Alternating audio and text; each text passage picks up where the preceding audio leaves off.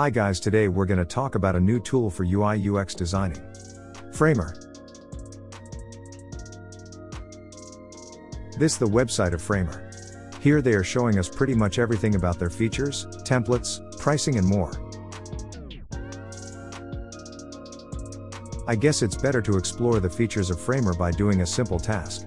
So without wasting any time, let's get started.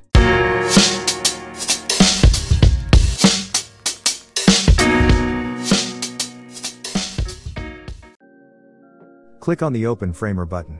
It will open a new tab. Now click on the Get Started card. This is the UI of Framer. It's clean and simple. Let's create a responsive navigation using Framer. Here we already have a layout of width 1200 which is compatible for desktop. Use the Frame tool on the top right corner to draw the navigation bar. You can also press the F key to use the Frame tool. Let's change the background color to white, and give it a nice box shadow.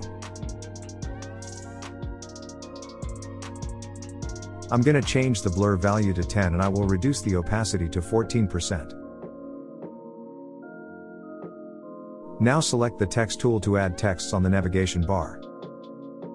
I will add a text called logo. Here you can change the text properties according to your preference.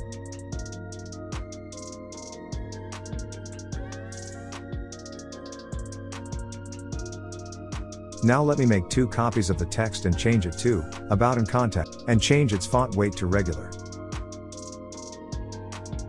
Now select the navigation and choose Layout. The default layout type will be stack and the direction will be horizontal. Change the gap and padding to 25 pixels. Now I will create the menu icon which can be used in the phone and tablet variant. So I have created a 32 by 32 pixels frame, then change the background color to white, and within it I'll draw 3 lines.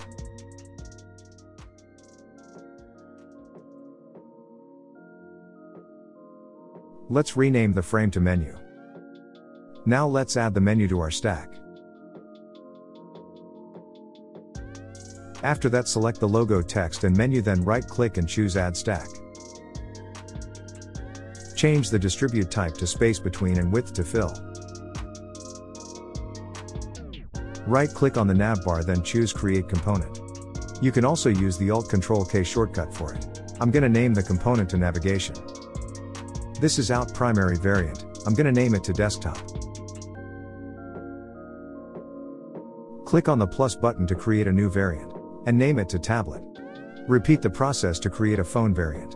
Click on the menu icon on the desktop variant and change the visible property to No. Now select the tablet variant and change the width to 810 pixels. After that select the phone variant and change the width to 390 pixels. Select menu icon from the layers panel, then change the visible property to Yes. Select About and Contact Links, then change the visible property to No. Now go back to the pages and press the play button to run the prototype. Resize the page to view the responsive navbar.